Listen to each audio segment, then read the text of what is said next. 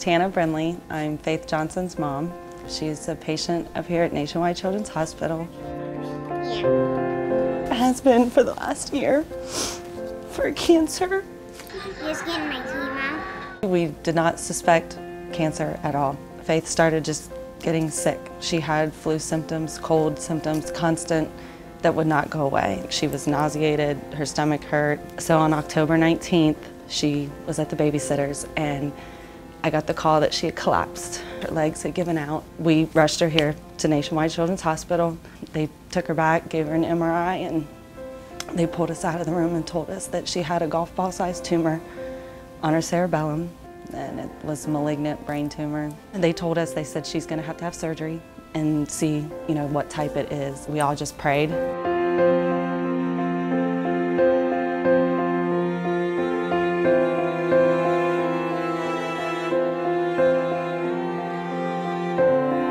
She was the first one in and or the last one to leave. And when we got that phone call, I hit the floor on my knees.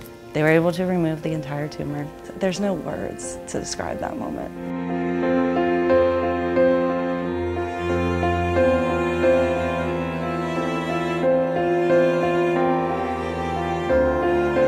Once they removed the entire tumor, all she had to do was radiation and chemo, and she should be okay. She had 6 weeks of radiation, 5 days a week, and then she has been up here every month.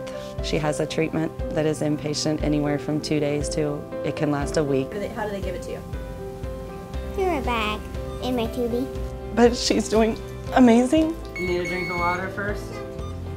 She's conquering it all with a smile on her face. Oopsies.